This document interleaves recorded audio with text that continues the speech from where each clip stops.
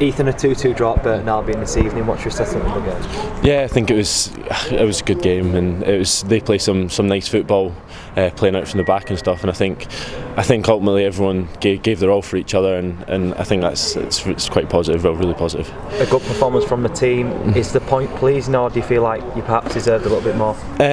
You always feel like you deserve a little bit more. I think with the chances that we had, we probably could have got the extra goal, but ultimately I think the way we've played, we can be proud of the way we've played, and everyone's dug in deep together. So yeah, it's been a good night.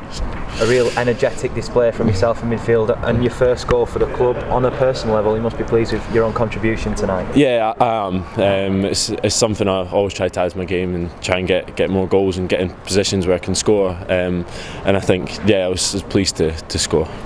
Looking at the way we've been playing in the last few weeks, you can kind of sense a growth in belief and confidence. Would you say that's the case? Yeah, I think we've been defending really well as a team, and I think tonight some of our attacking play was really good. Alec Offord was brilliant with his little passes, and yeah, I think ultimately Joe had a couple of good chances, and yeah, I think it was quite a good display, and it's something we work on in the week, and I think it was nice for us to perform well tonight.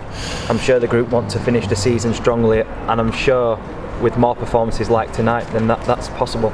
Yeah, of course, it's something we work on, and it's an honest group, and we all work hard to produce good performances, and that's something that we'll look to do between now and the end of the season.